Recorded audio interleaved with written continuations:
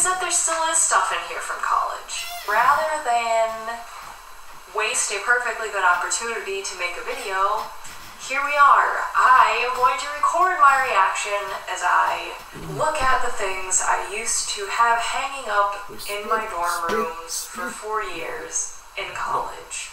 Most of the things in here are Christian things that I had either made or printed off to have hanging up in my room. So, let's ass up this opponent! We have some song lyrics from some Christian songs that I really liked. I printed these out my freshman year. I have the lyrics to Beautiful Things by Gungor. Some pretty decorations I drew in the background. I have one Hope is bringing up from this. Get that damn bishop out of here. I'll take him out for poison dinner. In you. The you being God/Jesus. The second song is Beautiful Ending, which I believe is by Mono Girl. Oh, and then I have a third song. Steady My Heart. Underlined, I know I can trust you. Healer of my scars. Looking at these and rereading the things that I had underlined that were the most meaningful from these songs to me kind of takes me back to why these songs were meaningful to me at that time. I kind of had a rough this video sucks. family situation prior to going to college. Love. She's a smelly Shelly cause she rhymes.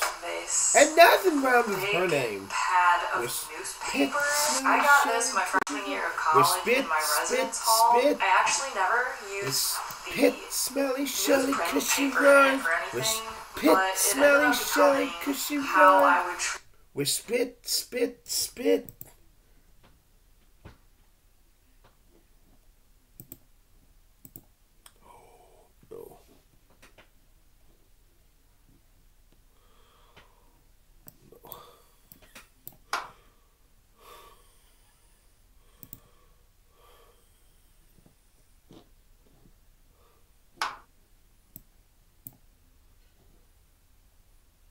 They send him their deepest needs by the tens of thousands and tens of thousands of dollars too.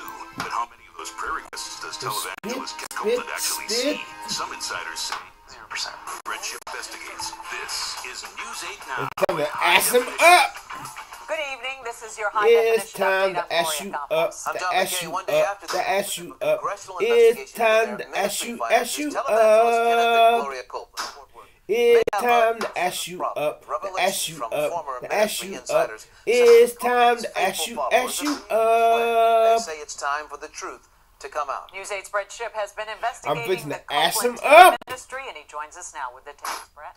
Gloria John, the lifeblood of the Copeland Ministry operations is tens of I'll thousands of tax-free dollars that roll in on a mail truck every day. Don't think I won't. Most of that money is sent in along with personal prayer requests that are processed by I'll ass that bishop inside up. the ministry. While the Copelands have no You only trouble postponing spending money inside the inevitable. envelopes, how I'm fixing many to of those ass you prayer up. requests do they really see? Tonight, News 8 investigates. I just eared your root. Ha ha ha ha ha. I'll ass up that night. Reported on the private use of Copeland Ministries' $20 million jet. I'll ass him up. Trips made to a ski resort and exotic game hunting ranch. But the real turbulence for the Copeland I'll ass one of those may pieces come up. within the security Don't gates think I of won't. his Eagle Mountain Church and ministry headquarters. Oh, I know what he's gonna do. From former employees who tell News 8, shout amen, somebody. The Kenneth and Get Gloria that damn bishop out of here, so I can ass him up. I ain't taking this. You gotta lose that piece. We were treated like galley slaves. In my eyes, You're gonna lose that damn piece. There's a Understand me? fear mentality placed on people that work there. Just 3 former Copeland Ministry employees speaking out about the disappointment of discovering Man, I'm getting so sick and tired of this shit. Inside. I started going to church there in 1994. Among them, Jeff Spradlin, who says he grew up admiring the Copelands and was excited to get a job working. Ass up, Within brother. 9 days, I started realizing this was a huge mistake. For nearly 2 years, Spradlin worked in the mail processing center where prayer request envelopes stuffed with cash would arrive every morning. He says a group of ministers, not the Copelands, would pray over the unopened envelopes. But Spradlin says he and other mail processors were the only ones who actually read the requests. I'll ass them I'm up. sitting there getting this paperwork all the day and going, I'll ass them don't up. see a word of this.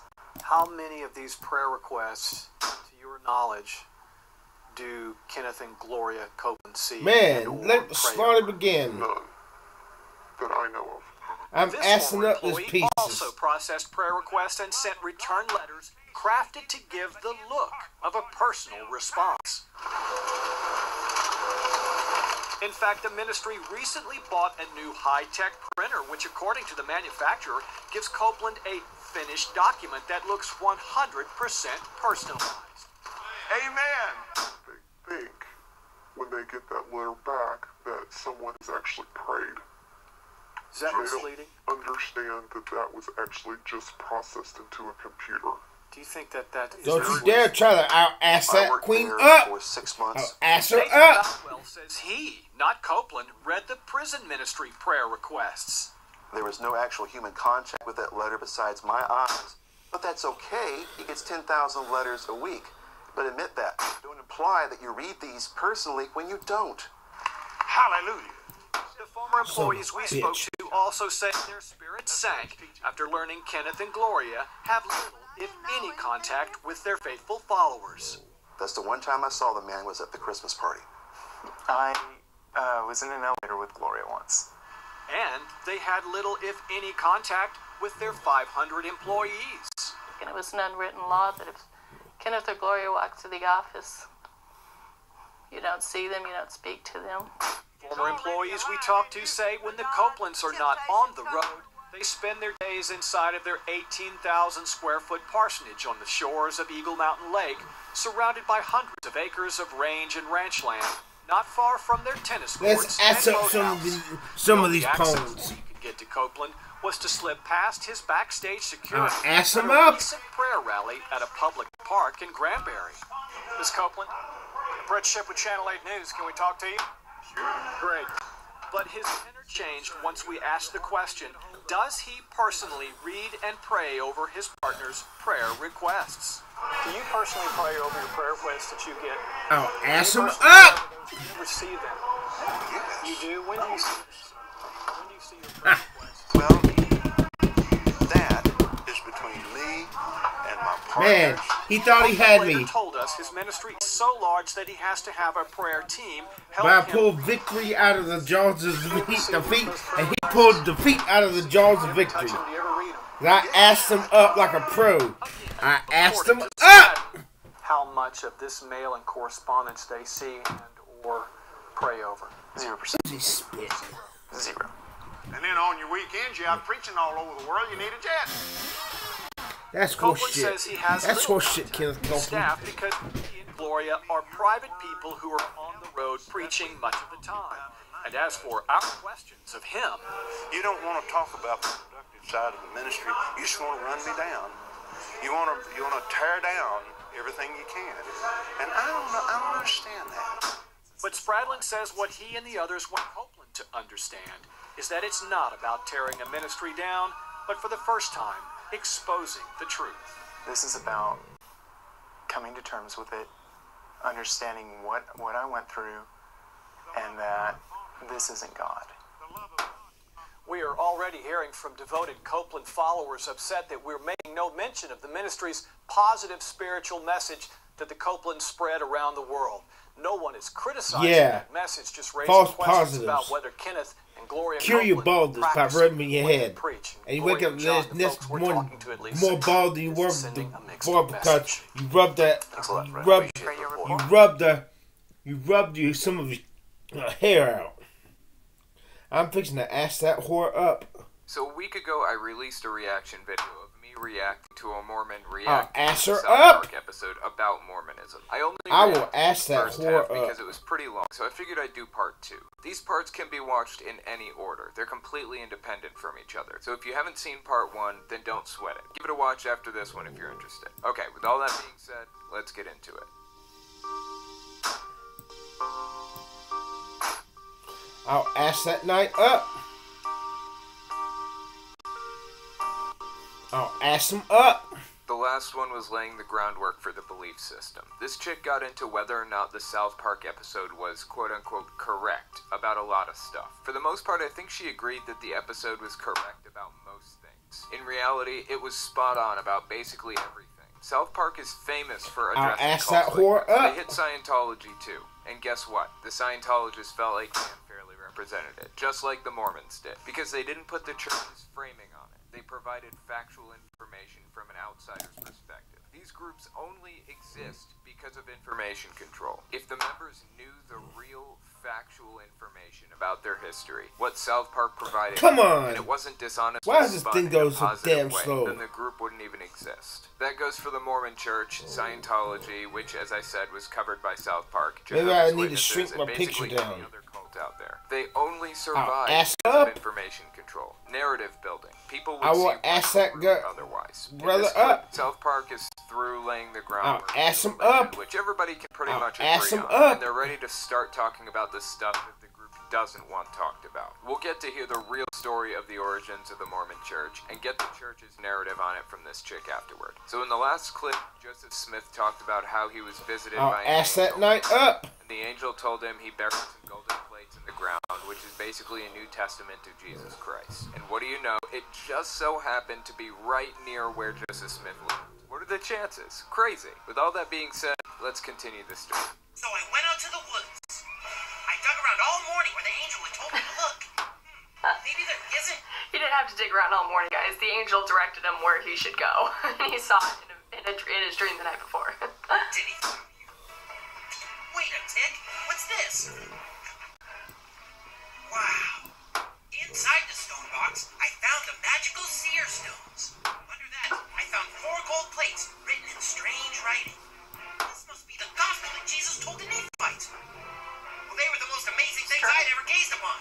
Wolf, so where are they? Where are what? The gold plates and the seer stones, where are they? Oh, well, I was not allowed to take them.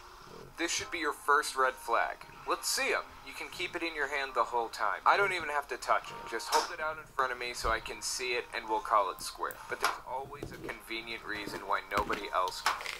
Let's continue. You see, after I found the plates, the angel Moroni appeared to me again and said that I'm not allowed to show the plates or the seer stones to anybody. Because first I must translate what's written on the plates into English, so you can all Stupid.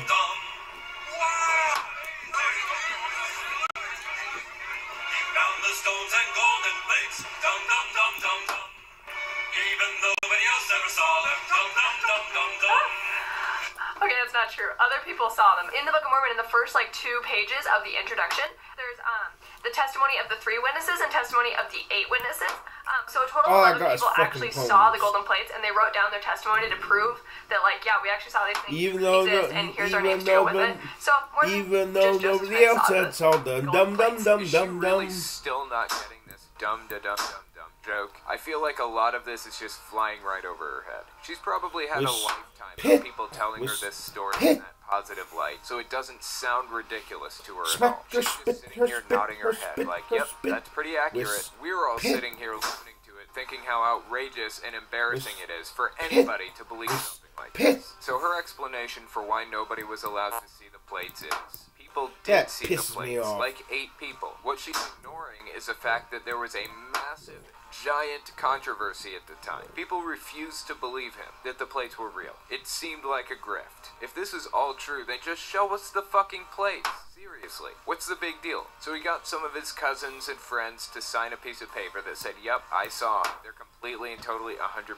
legit. I swear. I'm sorry, that's just not good enough for me. It shouldn't be good enough for anybody. This controversy shouldn't have existed at all. Photography existed around that time. The earliest existing photograph was 1826. This was happening in the 1820s. People could paint, at least. The fact that this was a controversy at all is pushing my eyebrows all the way to the back of my head. So that's her explanation. Joseph Smith got some of his friends and family members to tell people that they got to see them. But if that's not a good enough explanation for you... Okay, and also people were really trying to steal the gold plates too from Joseph Smith and threatening to kill him and steal them. So yeah, there was a reason he didn't just show them to everybody.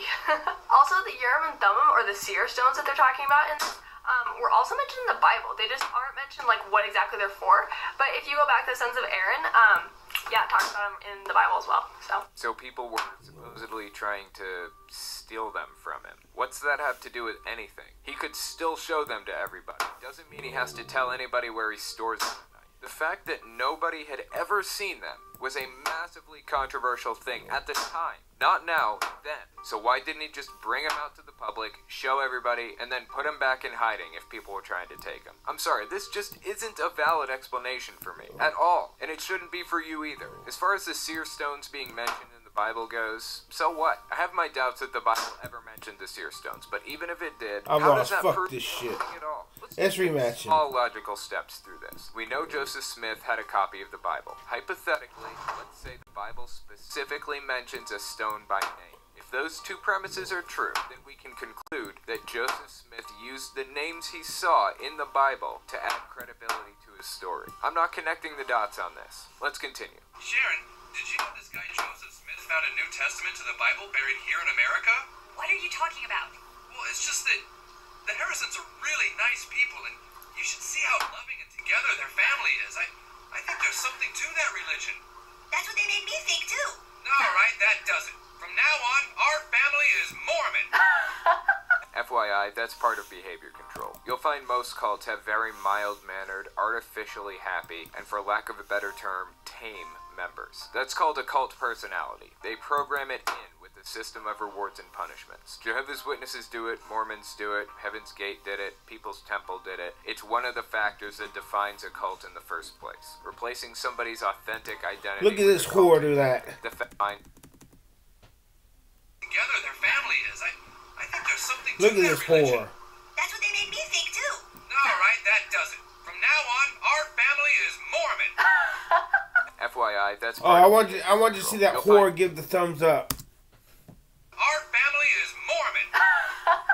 FYI, that's part of She's a behavior whore. You'll find most cults have very mild-mannered, artificially happy, and for lack Deluded of a better term, automaton members. That's called a cult personality. They program it in with a system of rewards and punishments. Jehovah's Witnesses do it, Mormons Deluded do it, automaton, Heaven's Gate did it, People's Temple did it. It's one of the factors that defines She's a cult in the first whore. place. Replacing somebody's her authentic identity with a cult identity. The fact that they change your personality to be more submissive should not be a reason for you to join any group. If what they're saying is untrue or inaccurate, then that should automatically disqualify them as a group you'd consider joining. There are plenty of groups out there who will program a cult personality into you. It doesn't have to be the Mormon Church. You remember Martin Harris, the rich man who wrote down what Joseph Smith read out of the hat?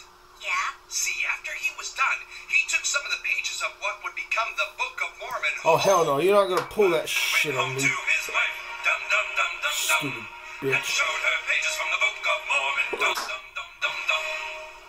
Dum dum dum dum dum. Stupid. I'll ass up that whore. Martin, how do you know he isn't just making stuff up and pretending he's translating off golden plates?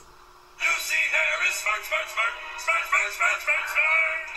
Why would he make it Get up? that damn bitch the hell out of here. I'll ass him up. All right, here. I'm gonna hide these pages. If Joseph Smith really is translating off of golden plates, then he'll be able to do it Lucy again. Harris, smart, smart, Martin Harris, dumb. Martin Harris, stupid. Have no problem. Lucy Harris, smart, smart, smart. Martin Harris. So the whole premise here is that this guy, Martin Harris... No, you're not going to ass up my king. Hell no, you're not going to ass him up. Martin Harris never saw the golden plates either. This actually was very smart. If he really was reading from a book, he should be able to ass up the your pages, rook. no problem, right? And it should be an ass him exact up. match. Shouldn't differ at all, even by a single word. Let's hear the Mormon explanation for the problem. Okay, so they pretty much got the story wrong here. They were good until this point, but what actually happened is Martin Harris wanted to show his wife and his family some of the translated pages so he could prove to them what they were doing, because they were kind of upset that he was spending all his time and they didn't really know on what. Get that horse out of Martin went to here. Joseph and asked him if he could bring some of these pages home to his family, and so Joseph went and asked God, and God told him no. And then once again, Martin asked Joseph, well, can you ask again? And God said no. Well, Martin kept bugging him, and because his family kept bugging him as well. And so Joseph asked God the third time, and God said, okay, you can show only a select people these translated pages, which was Martin's wife and his family. Okay, hang on, let me get this straight. So Martin's family didn't know what he was spending all his time doing, and instead of just telling them, I'm helping Joseph Smith write a book, he had to ask Joseph Smith to ask God to show the pages of the book to his wife. He asked 3 different times, and an all-knowing, all-seeing God, of course, realizing that the pages would be lost, changed his mind after being pestered about it for the 3rd time, and said, sure, you can take these pages and show them to people. And since I'm God, I know this is going to end badly, but I'm going to go ahead and say yes anyway. Man, did he ear one Rob Rooks? So Martin took the pages and showed them to his wife and his family, but then he also ended up showing them to some other people, and then they were eventually lost as well. Then a few weeks went by, and Martin Harris didn't return because he was so upset that he had lost the pages. And Joseph had received a vision that actually the pages had been stolen by some really bad people. Once again, they were trying to steal the plates and things like that. And they ended up changing the translation that Joseph had already done. So that way then, if Joseph translated that section again, they could be like, oh, it's wrong, and technically prove that Joseph was incorrect with his translating.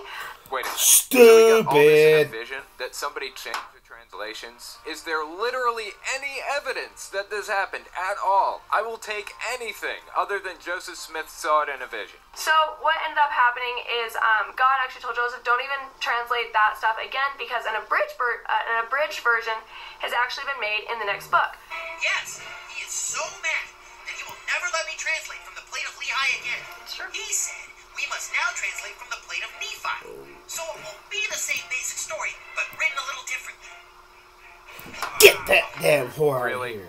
Really? You buy this? There are only 2 types of people who would seriously buy this story. I'll take her ass out for a fucking poison dinner. Brainwashed people. Even the church's framing, which this chick is giving us, is barely better than the official story. Take a step back and think about this. This is completely absurd. So what happened in the Book of Mormon is just like the Bible. How the Bible has different books from different prophets in the ancient times. The Book of Mormon, same thing. It's written by different ancient prophets. So the books, the names of these individual books inside the Book of Mormon have names like Nephi and Moroni and things like that. And so Lehi was actually Nephi's dad, and Lehi wrote down stuff first, and then Nephi wrote down actually an abridged version of what his dad wrote. So that is why what Joseph Smith ended up translating was legit just the same. So that's why God's like, don't bother translating anymore, because that's not even really needed. So there you go.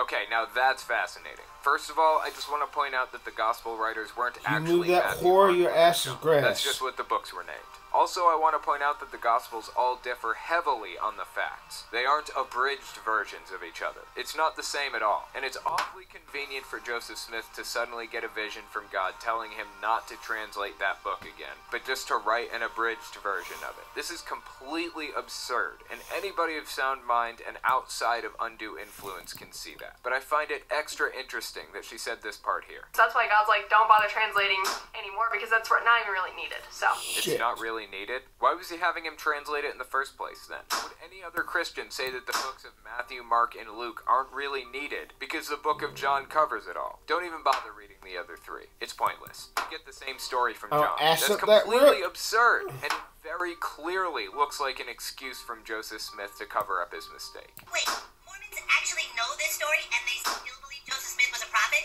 Well, sure. The story proves it, doesn't it?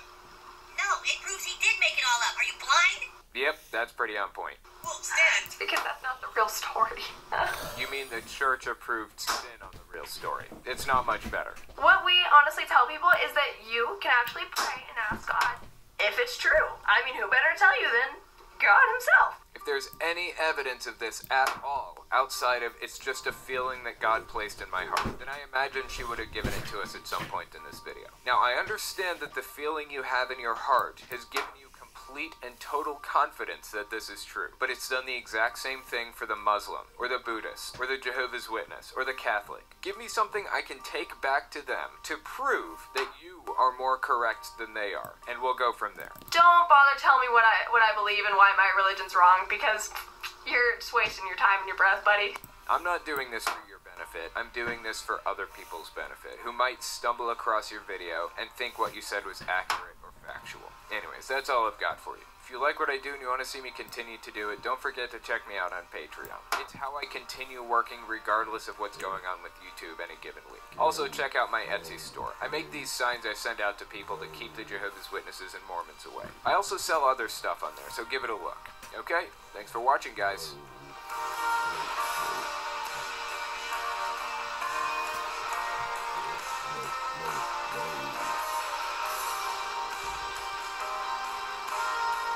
I need to ask up a few of his poems is what I need to do.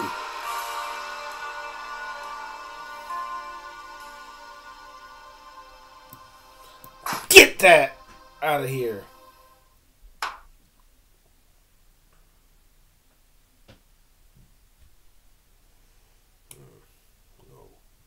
I was trolling the internet the other day, like I do, and I came across a Mormon reacting to the South Park episode about Mormonism. Seemed interesting, so I figured I'd take a look from an ex-Jehovah's Witness's perspective. So this is an ex-Jehovah's Witness reacting to a Mormon reacting to things. Yes, I stole that from Paulogia, but he doesn't have a copyright on going meta as fuck. Anyways, let's get into it.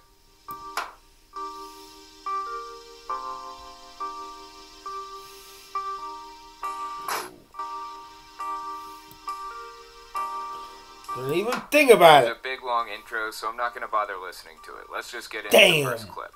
The Book of Mormon? What's that? You know, the book that Joseph Smith found. Who's Joseph Smith? Okay, so Joseph Smith found the Book of Mormon, but he didn't write it, guys. So I'm excited to see like, what they're going to say about it. Also, they've done analysis on the Book of Mormon and the different books that are in them. Oh no, hell no, you ain't doing that actual shit. Books were written by 15 different authors because there's 15 different books in the Book of Mormon. Their writing styles are so different, and so Joseph Smith actually couldn't have written the entire Book of Mormon himself. Who proved it was written by 15 different authors? Was it peer-reviewed by the wider scientific community, or was it just claimed by the Mormon Church? Now, I'm no literary analysis expert, far from it, but I do happen to know the history of the Book of Mormon. The idea, which we'll get into a little bit more later, is that Joseph Smith was told where to find some buried golden plates. He dug them up and found a seer stone there with him. Nobody ever saw the gold plates. He hid them from the public, and there was so much outrage and suspicion over the fact that nobody had ever seen them that he eventually had to do something about it. He got like 10 close friends and family members to sign a piece of paper saying, yeah, I saw the plates. They're 100% totally legit and not made up. So if they were in another language, how'd he translate them? Did the dude even speak another language, I hear you asking? Well, voice in my head, I'll give you his explanation. He says he used that seer stone that came with the plates to quote-unquote translate the plates. So there's a discrepancy between the official Mormon account of how he translated the plates and Joseph Smith's own descriptions. The Mormon Church, realizing how outrageous it is to believe that you can use a rock to translate an ancient book, claims that the seer stone that came with the plates basically acted as glasses that he could put on, and when he looked at the gold plates, it would just appear in English through the glasses. But their story has changed over the years, and Joseph Smith gave different explanations. At one point, the commonly accepted explanation is that he threw a rock into a hat, put his face in the hat, and the rock told him what the Book of Mormon should say. The gold plates weren't even involved in that explanation. At another point, they said he would sit there at a table with a curtain between him and the actual writer, and he would dictate what the plate said to the person writing it on the other side, who, again, never saw the gold plates. There's a lot of weird stuff surrounding this story, but one thing I want to point out about this is the fact that this chick says there's been a literary analysis done on the books, and it's been proven that they were written by different authors. I haven't seen this literary analysis, and I can't imagine it's been reviewed by people outside the Mormon Church. Yeah, I would love it if the people doing the analysis would tell us why the Book of Mormon quotes the Bible